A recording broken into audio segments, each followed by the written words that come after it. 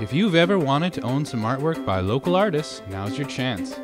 The 8x8 Anonymous Artwork Show aims to do just that by giving locals a chance to purchase homegrown artwork, with all the funds raised being used to buy more books for our new library. Can you tell us a little bit more about the title here, 8x8 Anonymous Art? Canvases are all 8 by 8 inches. We're going to hang them, and there's going to be a time limit in which people can actually view the pieces, and then they will be given a number as they walk in the door. So the first person in the door is number 1, and they are going to go up to the cash desk first to pay their money for the painting that they've chosen. They'll have a sheet, and they can walk around and write down which ones that they want. And they just go by the visual, not by who the artist is.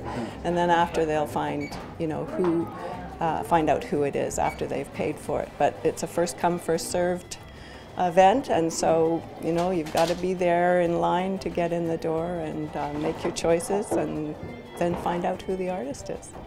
And the pieces will cost $88 each, and the artist has the option of retaining 50% of that for their hard work. There will be artwork by artists both new and well-known, showcasing a wide variety of local talent. I read all the time. My books, most of them come from the library.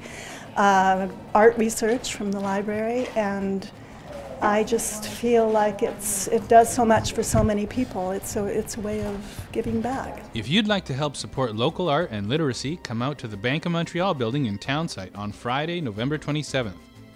If you can't make it Friday, there will be further showings on Saturday the 28th and Sunday the 29th. For Shaw TV in Powell River, I'm Mike Brown.